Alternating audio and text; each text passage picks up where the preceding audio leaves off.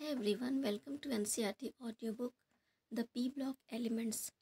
The variation in properties of the P block elements due to the influence of D and F electrons in the inner core of the heavier elements makes their chemistry interesting. In P block elements, the last electron enters the outermost p orbital. As we know that the number of p orbitals is 3 and therefore the maximum number of electrons that can be accommodated in a set of p orbitals is 6.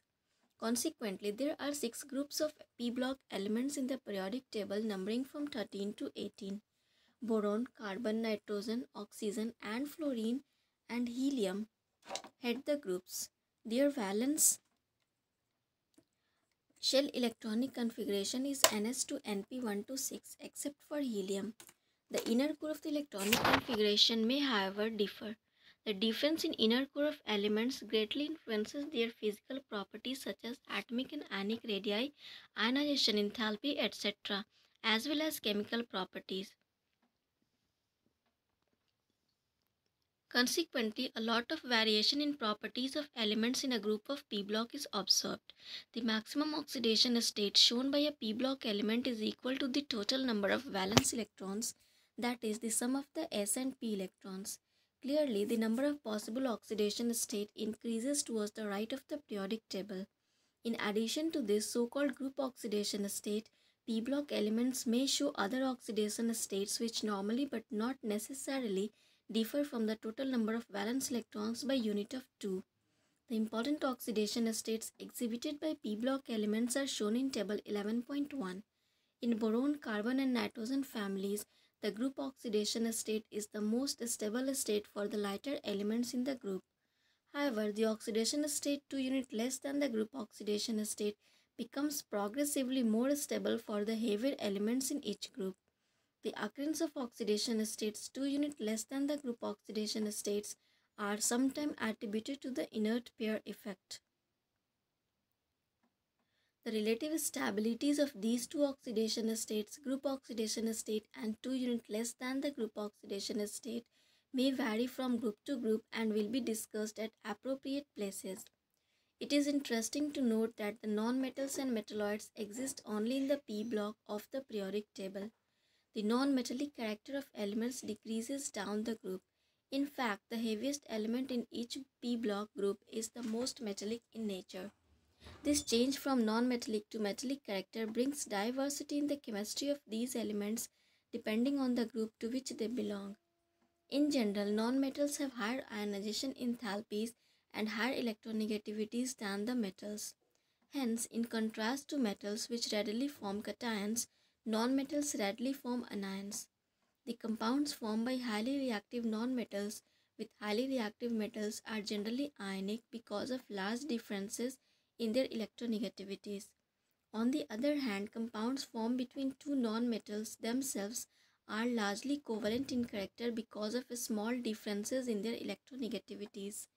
The change of non-metallic to metallic character can be best illustrated by the nature of oxides they form. The non-metal oxides are acidic or neutral, whereas metal oxides are basic in nature.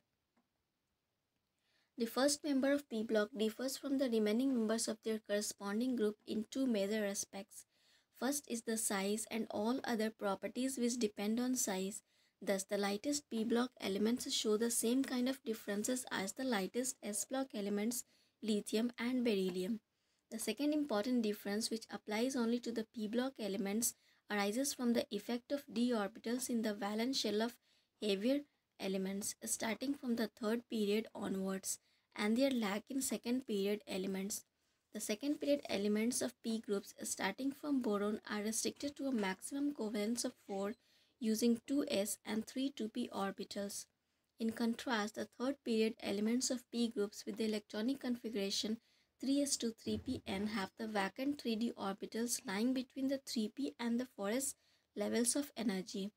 Using these d orbitals, the third period elements can expand their covalence above 4. For example, while boron forms only Bf4-, aluminium gives Lf6-3- ion. The presence of these d orbitals influences the chemistry of the heavier elements in a number of other ways. The combined effect of size and availability of d orbitals considerably influences the ability of these elements to form pi bonds. The first member of a group differs from the heavier members in its ability to form p pi multiple bonds to itself. Example: C double bond C, C triple bond C, N triple bond N, and to other second row elements. Example: C double bond O, C double bond N, C double triple bond N, and double bond O. This type of pi bonding is not particularly strong for the heavier p block elements. The heavier elements do form pi bonds, but this involves d orbitals, d pi p pi or d pi d pi. As the d orbitals are higher energy than the p orbitals, they contribute less to the overall stability of molecules than does p pi bonding of the second row elements. However, the coordination number in a species of heavier elements may be higher than for the first element in the same oxidation state. For example, in +5 oxidation state, both N and P form oxoanions. NO3- 3 coordination with pi bond involving one nitrogen p orbital, and PO4 3- 4 coordination involving sp and d orbitals contributing to the pi bond.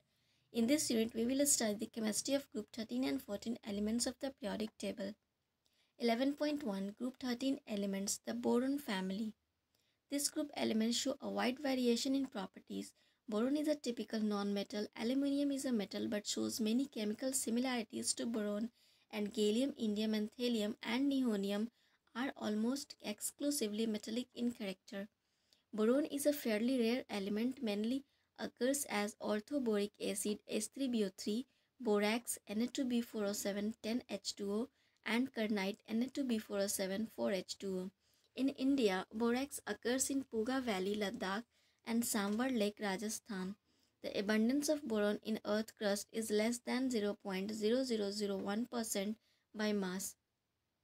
There are two isotopic forms of boron, B10 19% and B11 81%. Aluminium is the most abundant metal and the third most abundant element in the Earth's crust, 8.3% by mass, after oxygen 45.5% and silicon 27.7%. Bauxite Al2O3 twice H2O and cryolite Na3AlF6 are the important minerals of aluminium. In India, it is found as mica in Madhya Pradesh, Karnataka, Odisha, and Jammu. Gallium, indium, and thallium are less abundant elements in nature. Nihonium has symbol NH, atomic number 113, atomic mass 286 gram per mole, and electronic configuration Rn5f14 6010 7s2 7p2. So far, it has been prepared in a small amount, and half-life of its most stable isotope is 20 seconds. Due to these reasons, its chemistry has not been established. Nihonium is a synthetically prepared radioactive element. Here, atomic, physical, and chemical properties of elements of this group leaving nihonium are discussed below. Electronic configuration. The outer electronic configuration of these elements is Ns2Np1. A close look at the electronic configuration suggests that while boron and aluminium have noble gas core, gallium and indium have noble gas plus 10d electrons, and thallium has noble gas plus 14f electrons plus 10d electron cores. Thus, the electronic structures of these elements are more complex than for the first two groups of elements discussed in Unit 10. This difference in electronic structures affects the other properties and consequently the chemistry of all the elements of this group. 11.1.2 Atomic radii.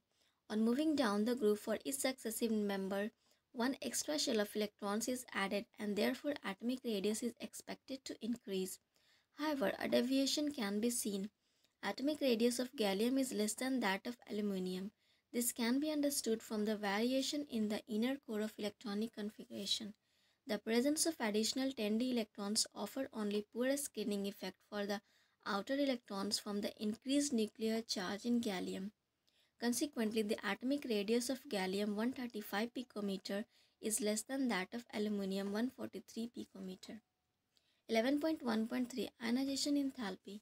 The ionization enthalpy values, as expected from the general trends, do not decrease smoothly down the group. The decrease from boron to aluminium is associated with increase in size. The observed discontinuity in the ionization enthalpy values between aluminium and gallium and between indium and thallium are due to inability of D and F electrons, which have low screening effect, to compensate the increase in nuclear charge.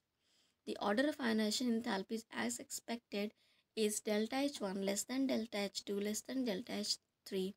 The sum of the first three ionization enthalpies of each of the elements is very high. Effect of this will be apparent when you study their chemical properties. 11.1.4 Electronegativity.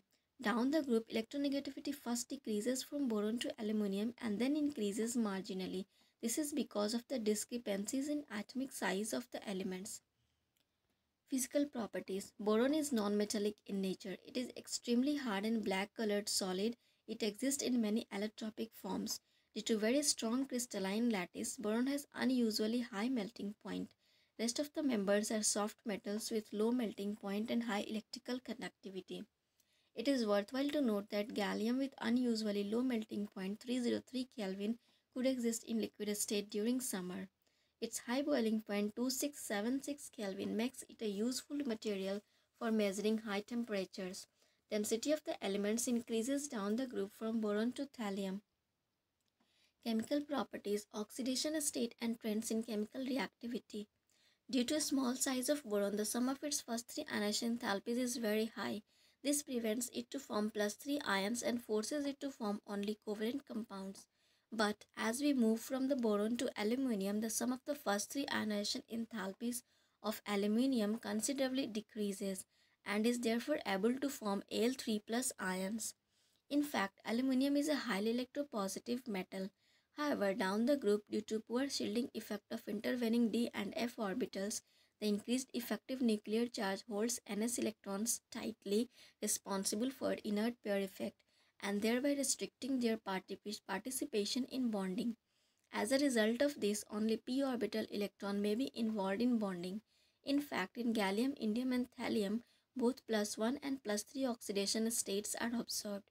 The relative stability of +1 oxidation state progressively increases for heavier elements, aluminium, gallium, indium, and thallium. It increases for heavier elements. In thallium, +1 oxidation state is predominant, whereas the +3 oxidation state is highly oxidizing in character. The compounds in +1 oxidation state, as expected from energy consideration, are more ionic than those in +3 oxidation state. In trivalent state, the number of electrons around the central atom in a molecule of the compounds of these elements, example boron in BF3, will be only 6. Such electron deficient molecules have tendency to accept a pair of electrons to achieve a stable electronic configuration and thus behave as Lewis acids. The tendency to behave as Lewis acid decreases with the increase in the size down the group. BCl3 easily accepts a lone pair of electrons from ammonia to form BCl3.NH3. AlCl3 achieves stability by forming a dimer. In trivalent state, most of the compounds being covalent are hydrolyzed in water. For example, the trichlorides on hydrolysis in water form tetrahedral species. The hybridization state of element M is sp3. Aluminum chloride in acidified aqueous solution forms octahedral ion. In this complex ion, the 3d orbitals of aluminum are involved and the hybridization state of aluminum is sp3d2. Reactivity towards air. Boron is unreactive in crystalline form. Aluminum forms a very thin oxide layer on the surface which protects the metal from further attack. Amorphous boron and aluminum metal on heating in air form B2O3 and L2O3 respectively. With dinitrogen at high temperature, they form nitrides. The nature of these oxides varies down the group. Boron trioxide is acidic and reacts with basic metallic oxides forming metal borates. Aluminum and gallium oxides are amphoteric and those of indium and thallium are basic in their properties. 2. Reactivity towards acids and alkalis. Boron does not react with acids and alkalis even at moderate temperature, but aluminum dissolves in mineral acids and aqueous alkalis and thus shows amphoteric character. Aluminum dissolves in dilute HCl and liberates dihydrogen. However, concentrated nitric acid renders aluminum passive by forming a protective oxide layer on the surface. Aluminum also reacts with aqueous alkali and liberates dihydrogen. Reactivity towards halogens. These elements react with halogens to form trihalides except Li3. 11.2 Important traits and anomalous properties of boron. Certain important traits can be observed in the chemical behavior of group 13 elements. The trichlorides, bromides, and iodides of all these elements, being covalent in nature, are hydrolyzed in water. A species like tetrahedral MOH4- and octahedral MH2O6 3+, except in boron, exist in aqueous medium. The monomeric trihalides, being electron deficient, are strong Lewis acids. Boron trifluoride easily reacts with Lewis bases such as NH3 to complete octet around boron. It is due to the absence of d orbitals that the maximum covalence of boron is 4. Since the d orbitals are available with aluminium and other elements, the maximum covalence can be expected beyond 4. Most of the other metal halides, AlCl3, are dimerized through halogen bridging, example Al2Cl6.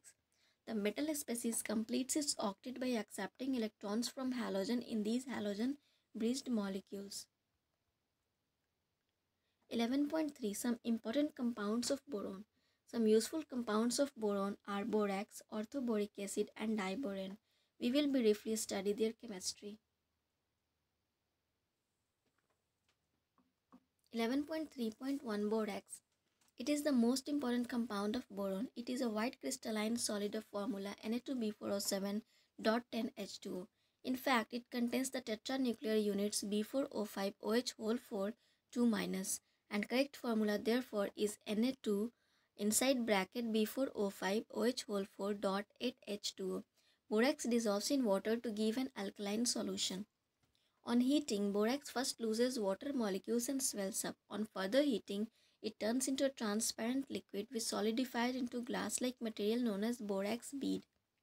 The metaborates of many transition metals have characteristic colors, and therefore borax bead test can be used to identify them in the laboratory. For example, when borax is heated in a Bunsen-Burner flame with COO on a loop of platinum wire, a blue-colored COBO2 hole-to bead is formed. 11.3.2 Orthoboric acid. Orthoboric acid S3BO3 is a white crystalline solid with soapy touch. It is sparingly soluble in water but highly soluble in hot water. It can be prepared by acidifying an aqueous solution of borax Na2B4O7 plus twice HCl plus 5H2O gives twice NaCl plus 4BH3BO3. It is also formed by the hydrolysis reaction with water to dilute acid of most boron compounds, halides, hydrides, etc. It has a layer structure in which planar BO3 units are joined by hydrogen bonds as shown in figure 11.1. Boric acid is a weak monobasic acid. It is not a protonic acid but acts as a Lewis acid by accepting electrons from a hydroxyl ion. On heating, orthoboric acid above 370 Kelvin forms metaboric acid HBO2, which on further heating yields boric oxide B2O3. Diboron B2S6. The simplest boron hydride known is diboron. It is prepared by treating boron trifluoride with LiAlH4 in diethyl ether. A convenient laboratory method for the preparation of diboron involves the oxidation of sodium borohydride with iodine. Diboron is produced on an industrial scale by the reaction of BF3 with sodium hydride. Diboron is a colorless, highly toxic gas with a boiling point of 180 Kelvin. Diboron catches fire spontaneously upon exposure to air. It burns in oxygen, releasing an enormous amount of energy. Most of the higher borans are also spontaneously flammable in air. Borans are readily hydrolyzed by water to give boric acid. Diboron undergoes cleavage reactions with Lewis bases to give boron adducts. Reaction of ammonia with diboron gives initially B2S6.2NH3, which is formulated at BH2NH3 whole 2 plus BH4 minus. Further heating gives borazine B3N3S6 known as inorganic benzene in view of its ring structure with alternate BH and NH groups. The structure of diboron is shown in figure 11.2a. The 4 terminal hydrogen atoms and the 2 boron atoms lie in one plane. Above and below this plane, there are 2 bridging hydrogen atoms. The 4 terminal BH bonds are regular 2-centered 2-electron bonds, while the 2 bridge BHB bonds are different and can be considered and can be described in terms of 3 centered 2 electron bonds shown in figure 11.2b. Boron also forms a series of hydridoborates. The most important one is the tetrahedral BH4- ion. Tetrahydroborates of several metals are known. Lithium and sodium tetrahydroborates, also known as borohydrides, are prepared by the reaction of metal hydrides with B2S6 in diethyl ether. Both LiBH4 and NaBH4 are used as reducing agents in organic synthesis. They are useful starting materials for preparing other metal borohydrides. 11.4 Uses of boron and aluminium and their compounds. Boron being extremely hard refractive solid of high melting point, low density and very low electrical conductivity finds many applications. Boron fibers are used in making bulletproof vest and light composite material for aircraft. The boron 10 B10 isotope has high ability to absorb neutrons and therefore metal borides are used in nuclear industry as protective shields and control rods. The main industrial application of borax and boric acid is in the manufacture of heat-resistant glasses, example Pyrex, glass wool and fiberglass. Borax is also used as a flux for soldering metals for heat, scratch and stain-resistant glazed coating to earthenwares and as constituent of medicinal soaps. An aqueous solution of orthoboric acid is generally used as a mild antiseptic. Aluminium is a bright silvery white metal with high tensile strength. It has a high electrical and thermal conductivity. On a weight-to-weight basis, the electrical conductivity of aluminium is twice that of copper. Aluminium is used extensively in industry and everyday life. It forms alloys with copper, manganese, magnesium, silicon, and zinc. Aluminium and its alloys can be given shapes of pipe, tubes, rods, wires, plates, or foils, and therefore find uses in packing, utensil making, construction, aeroplane, and transportation industry.